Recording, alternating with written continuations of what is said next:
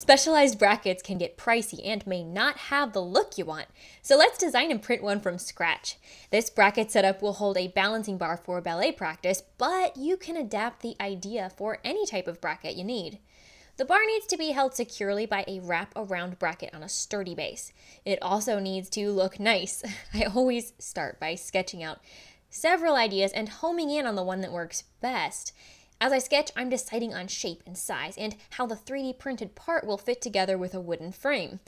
I figure the walls need to be about 4 millimeters at the thinnest part, but thicker at the base of the circle cutout where the most pressure will be. Disclaimer, I can't tell you how thick your parts should be, so make sure you do your own research based on how your bracket will be used to ensure the final product is structurally sound. The sketch then gets turned into a 3D model, which is also the time to further refine the design. I have decided to do two 32 millimeter wide brackets for each side instead of one thick one. That will look cool, and it'll be easy to make sure the wood corners are covered, even if the width varies by a few millimeters, which I know it does on the reclaimed lumber I'm planning to use. I eyeballed the placement for the screws and subtracted a 2 millimeter cylinder for each one. I loaded the model into Cura and did a test print, just a few millimeters of the bracket to make sure the dimensions work, especially the cutout for the rod, which needs to be a snug fit. This is semi-flex filament, so it's flexible but strong. I added the 45-degree angle so it will wrap around the front edge of the wooden portion of the bracket. This was also an opportunity to live tune some of the slicer settings. Now the dimensions look good and I've got the settings dialed in, so we're ready to print the full-size parts. My infill is at 100% since the thing being printed is going to be structural.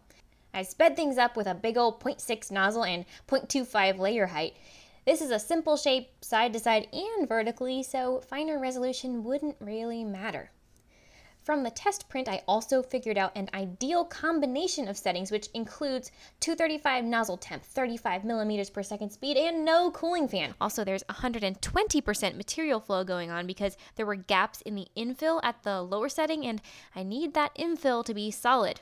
A single shell worked fine in this case and left plenty of room for that structural infill. All this together made for a super strong, really nice looking part. My print surface is print bite, which bonds really well with semi-flex.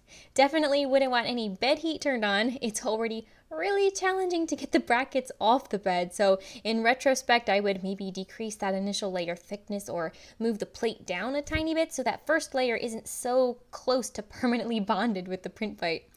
It's a tough balance between getting a smooth first layer and ease of removal.